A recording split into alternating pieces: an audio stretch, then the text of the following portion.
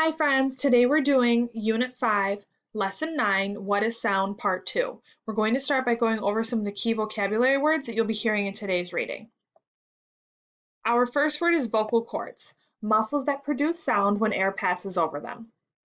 Our last word is medium, a substance that light or sound can travel through, like a solid, liquid, or gas. We are now going to move into today's reading, which can be found in your small reader.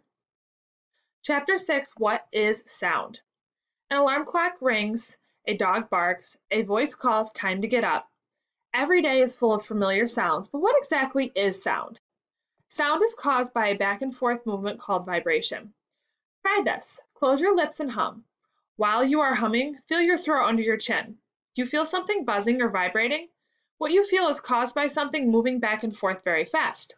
When you hum, the vocal cords in your throat vibrate back and forth. This makes the air around them vibrate, which then creates the sound you hear.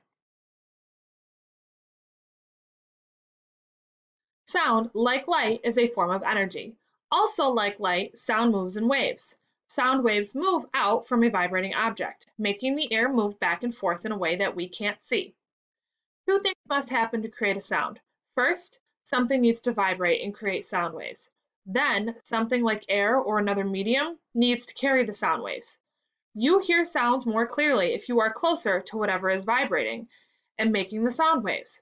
The farther away that the sound waves spread out, the weaker they get. That is why you can't hear a friend standing right next to you better than if they are calling to you from across the street. This is what a sound wave might look like if we could see it.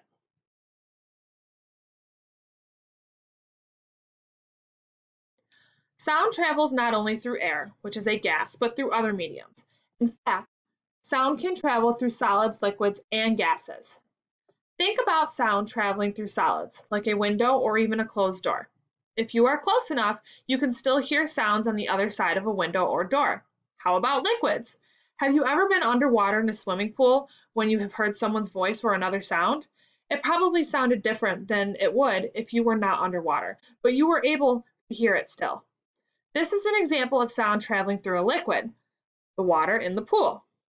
One place that sound cannot travel is in outer space. Sound cannot travel through the emptiness or vacuum of space. There is no sound in outer space because there is no medium to carry it.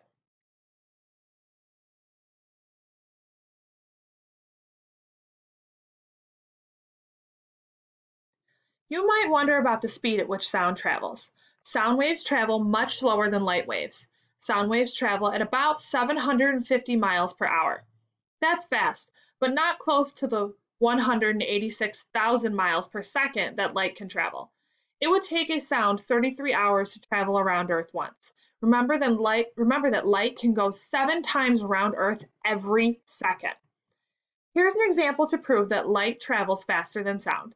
Think about the last time you were around a storm with thunder and lightning. Did you notice that you saw each flash of lightning before you heard the clap of thunder? That's because light travels faster than sound. During a storm, you will see lightning before you hear thunder. That is because light travels faster than sound.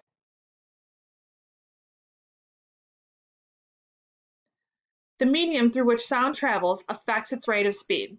Interestingly, sound waves travel faster through solids. In old Western movies, you may have seen a cowboy put his ear down to the steel railroad tracks to hear if a train is coming. That is because the sound travels faster through the steel than through the air. Try this. Listen while you drum your fingers on your desk. Now, rest your ear right on the surface of the desk and drum your fingers again. Which way sounded louder?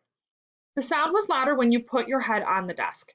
This is because the sound traveling through the solid wood of your desk traveled faster than if it had first traveled through the air. Every time sound changes mediums, it loses some of its loudness.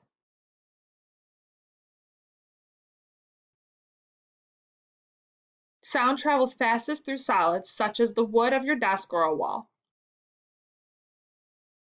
You may now move on to Unit 5, Lesson 9, Google Form.